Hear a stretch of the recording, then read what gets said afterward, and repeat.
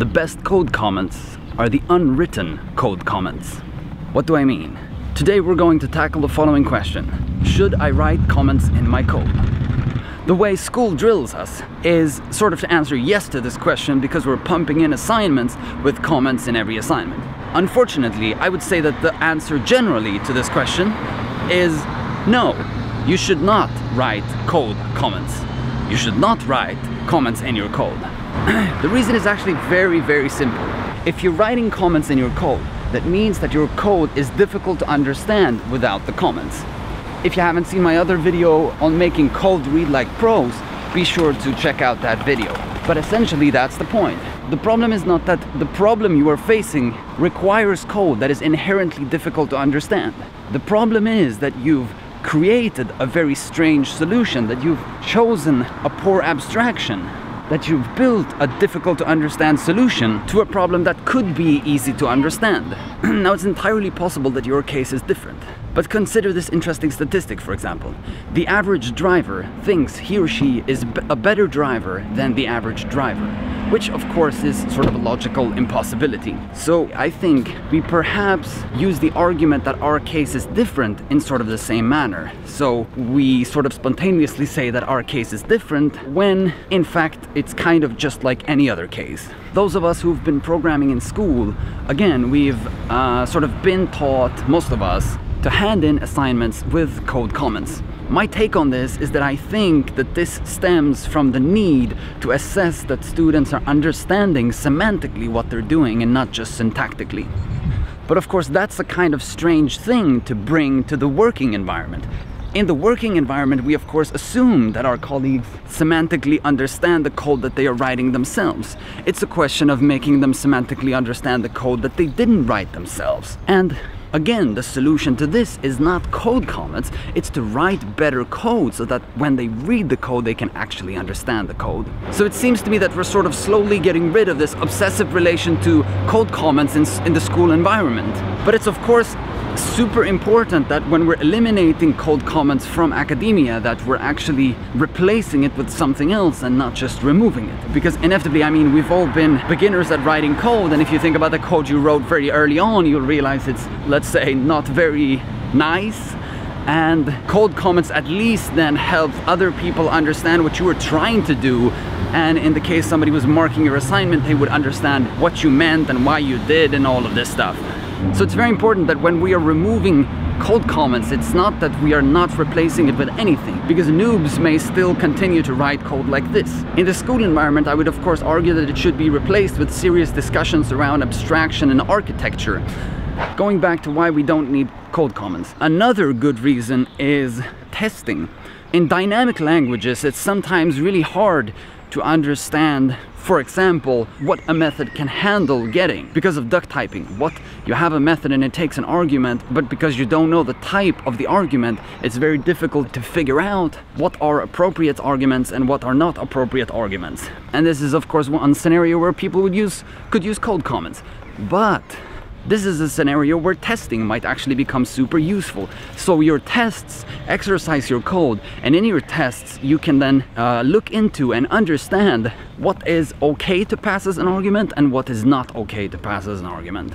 So the relationship between testing and code comments, and in other words testing and documentation, is a whole discussion in and of itself. And as usual, we're only scratching the very surface of it. So we'll dig into that specific discussion another time.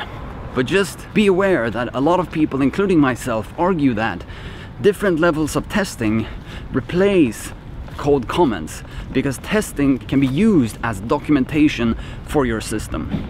Now, there's a lot of talk about why we shouldn't use code comments. Is there any time when it is actually appropriate to use code comments? Generally, I can only think of one scenario where I'm totally fine with having code comments.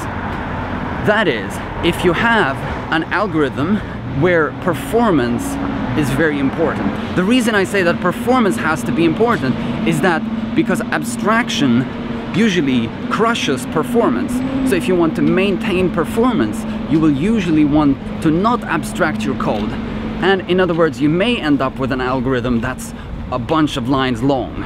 So usually the argument is that if you have something that you would want to call an algorithm and it's more than a few lines, and you would use that as an argument to say that, well, I need code comments because I need to be able to annotate this algorithm, then I would say that, okay, if you are expecting the algorithm to change, then you should still break it up into multiple pieces. Even though you feel that it's an algorithm, you should still break it up into multiple pieces because of the fact that you are expecting change. Because you are expecting change, it might have to change in the future, which means that people will have to understand it, which means that abstraction is the right tool for you. If it doesn't have to change, if you're not expecting change, then honestly, I would ask myself whether you actually need to annotate it or not.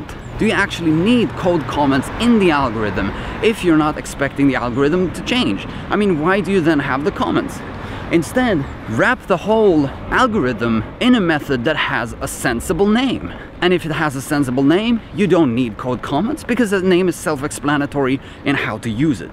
If we go back to the scenario where you were expecting change, if you then argue that performance is important, then I say, okay, yep, code comments. If performance for the particular piece of algorithm is important, then yes, use code comments to make the algorithm understandable, because you can't use abstraction. But be aware of premature optimization. When we're arguing that we need to increase performance, it should be because we have done testing and we have come to the conclusion that we need better performance than what we currently have. Do not optimize just because you think that you will need to optimize. Do it when you know that you will need to optimize. And of course, as usual, we're envisioning a perfect world, but in reality a few other edge cases sort of hit us, and in some of these I might say, yeah, it's okay to have a temporary code comment and then we'll get back to removing that code comment in the future.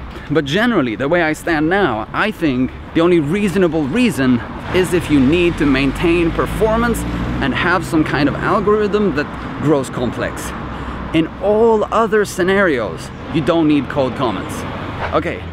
So that's it, I'll stop rambling. Key takeaway, the best code comments are the unwritten code comments. Should I write comments in my code? No. Rewrite your code, refactor your code to make it self-explanatory. Make sure that people understand your code without having to read comments. That's it. If you have any questions or comments or angry outrages, hit them in the comments. As usual, thanks for watching. I hope to see you next time, and be sure to subscribe so that you won't miss it.